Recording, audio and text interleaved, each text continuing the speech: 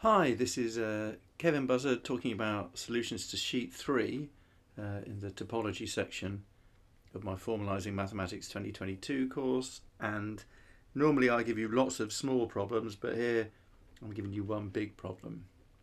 And it's to prove continuous image of compact is compact.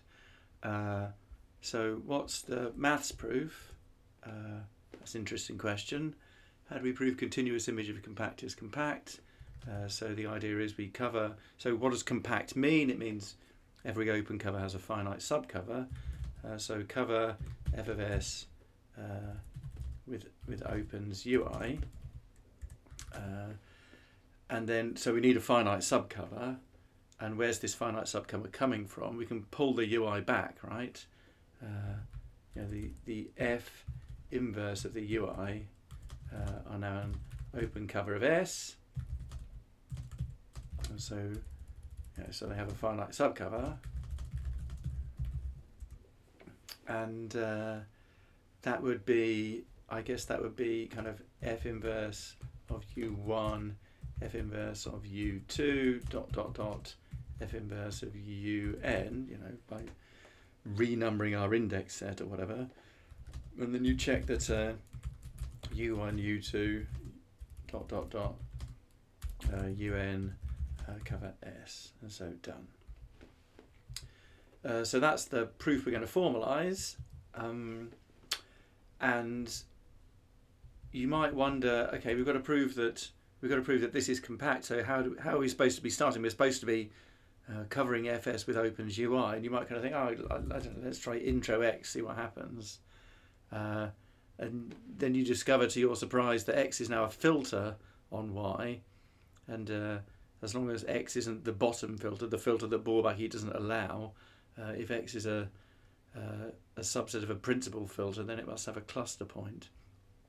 So there you go. That's not at all what we expected and not at all what we wanted. It turns out that definitionally, in Lean, compact is defined to be something completely unrelated to what we're taught in undergraduate topology courses. So what we need, we've got these assumptions that things are compact, or this goal that something's compact as well. And we have to, if we're going to go through this proof that I just talked about, we need to work out how to get from compact to every open cover has a finite subcover. And unsurprisingly, this is a theorem. I mean, it's not a definition. That doesn't matter, right? What the actual definitions are is of no importance to mathematicians, because we don't care about definitional equality, we only care about equality. And the concept of being compact is equal, logically equivalent to the concept of every open cover having a finite subcover. And as you can see, Lean calls these things is compact, and we want if and only if, and now you can see there's stuff going on here, look. So this looks good, right? If finite subcover, and then you can see down here, it says it's compact if and only if for every open cover there's a finite subcover. So that's the one we want, and we need to rewrite it everywhere. So I mean, at HS, at HS under the goal, and there we go. And now you see now things are much more complicated. Now this basically says now our goal is to prove that if we have a family of sets and they're all open and the image of S is contained in the union of that family, then there's a finite subset of the indexing set such that the image of S is contained in the union over that subfamily. So you see that now we're back at the traditional mathematical definition of compactness. So now how do we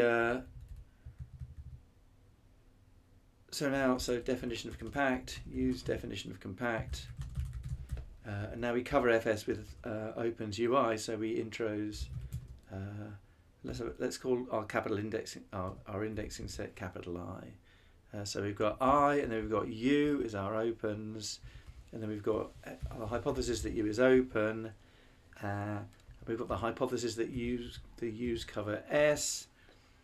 There we go. Oh, sorry, the u's cover the image of S, HUFS, maybe I should call that.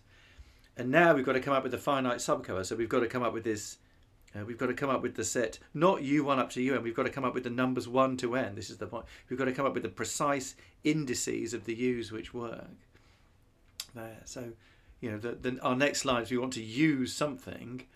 Use this fin set is a finite subset of I. Fin set I is the type of finite subsets of I.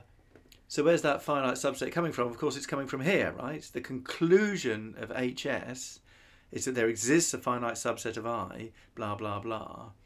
So when we get this finite subcover here, this finite subcover, it won't be called U1 up to UN. It will be called kind of U alpha, U beta, U gamma, dot, dot, dot, where alpha, beta, gamma are the elements of a finite subset of I.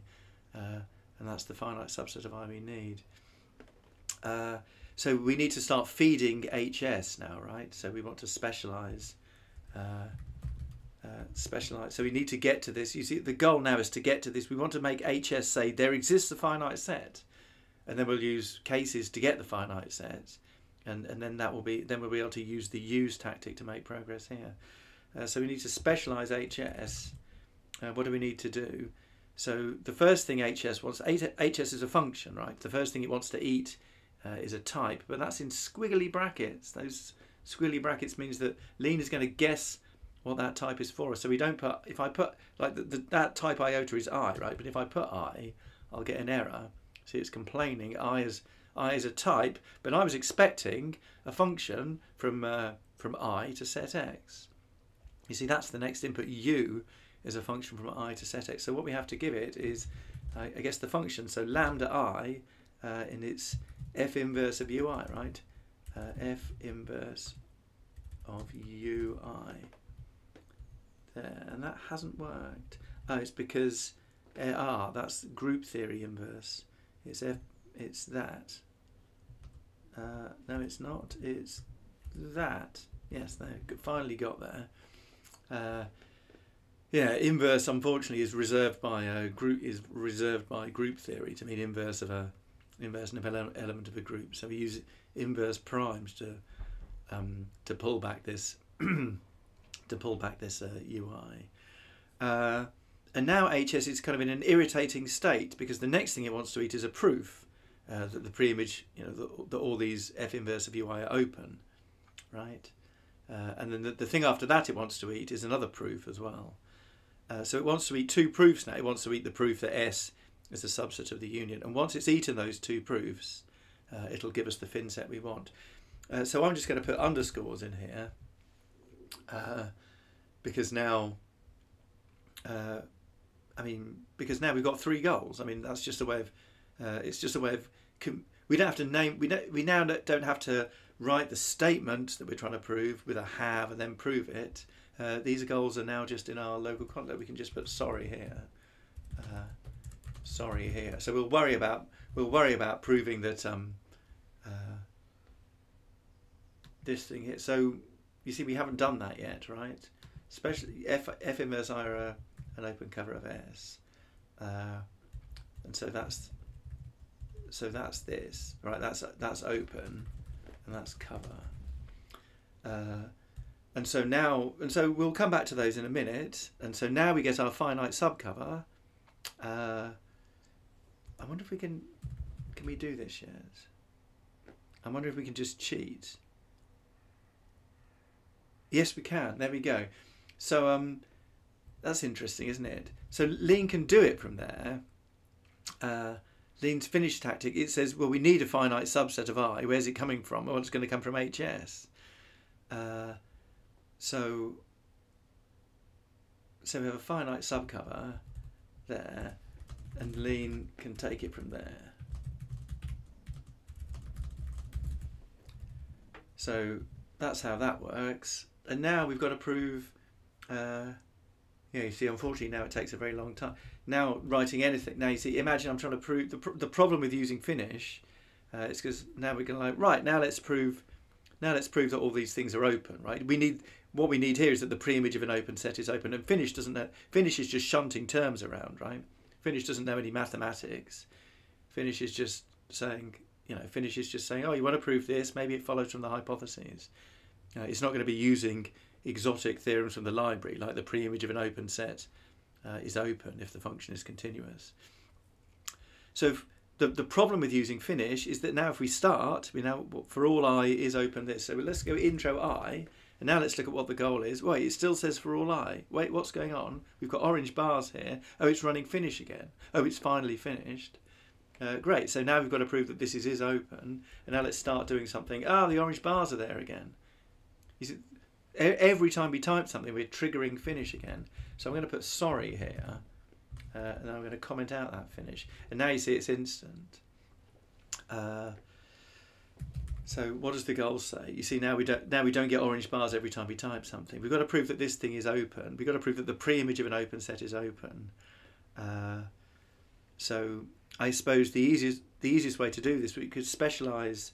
I mean, the statement that we could call this J, because we're constantly saying for all I. It's nice to have a J, right? Now we've got to prove that f inverse of uj is open, and we know that for all I, ui is open, so we could specialize hu open to j, and now we know that uj is open. We want the preimage is open, and we know that f is continuous, and this is such a basic fact about continuous functions that it's going to be in the library, so we could find it using library search. Here we are. And that's not what I would have. I looked at this earlier and I found something else. Continuous dot is open preimage we could have used. Are we happy with using this? Let's try continuous is open preimage. Oh, so it works as well. Great. And now you kind of start wondering, well, was there any point specializing? We could just have done this, right? We could have done hu open j there. We could have got rid of that. And now we won't need the definitional simplification, because dsimp only makes definitional changes and exact works up to definitional equality. So that's the proof of that. And now this one, we've got to prove. You see, this one again looks quite formal, right? We know that the image of S is contained in the union. We want S is contained in some union. I'm wondering whether finish can do that one. Finish or tidy or something. And the answer is yes, it can. So finish solves this one, and now finish solves this one as well. And now you see it takes a long time, right? It was easier to code, but it takes longer to process. But when those bars are disappearing, and I'm confident that they will, we have a proof that a continuous image of compact space is compact.